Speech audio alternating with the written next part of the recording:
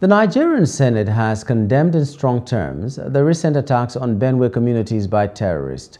The upper chamber also called on the federal government and other authorities to put appropriate measures in place to forestall the reoccurrence of such an incident.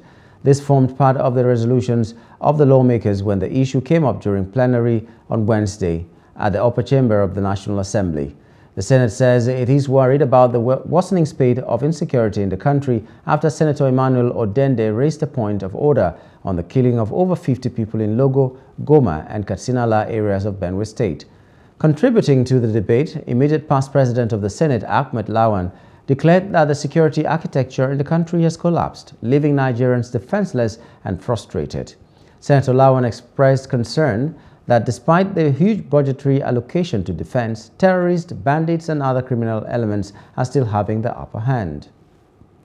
The Senate aware with deepest sadness that no fewer than 50% have been killed in fresh attacks on several communities in Kwande, Ukum, Logo and Katsinala local government areas of Benue State by terrorists parading as headsmen. Further aware that the affected communities, some of which were attacked as recently as yesterday, and which attack are ongoing, include Chulu Ward, Boyko Ward, Kunda Ward, Ubam Ward, Uyam Ward in the Kum local government area, and Udeku, Yaiwa, Nihimba, Tomata, Amenakwa, Yase, and Agra, all in Kwande local government in Benue Northeast Senatorial District. Our citizens, some of them will say they would like to defend themselves. But, Mr. President, what is the most important purpose of government?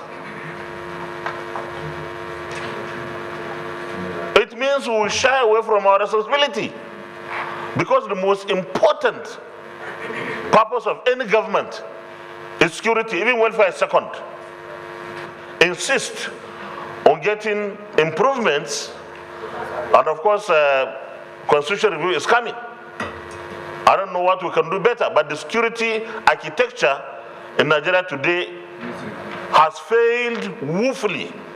And we have said this many times, even in the previous assemblies, that this thing is not working. And we have to find something that works. Deeply worried, senators say killings and violent crimes must be halted urgently. These bandits hide out in forests in our various communities, like in Agatu, like I said that time. They have forests and they have locations. So the mystery of it is that why have we not been able to pick them out of these forests? And some of these small forests now can degenerate into Sambisa forests again in our various communities. Until we resolve to do what is required of us to do constitutionally, we shouldn't be coming here to be raising motion upon motion every day. This community is attacked, that community is attacked. What have we done as a Senate, as members of the National Assembly, as the third arm of government?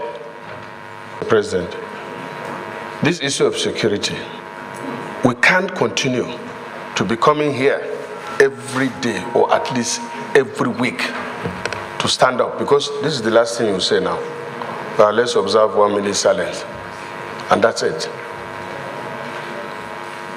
And then next week, we'll have something like that, or more than that. Then you say you condemn, you observe 1 minute silence.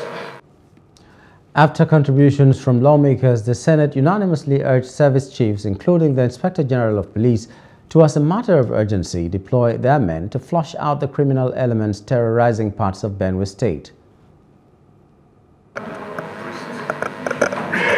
It's a fact.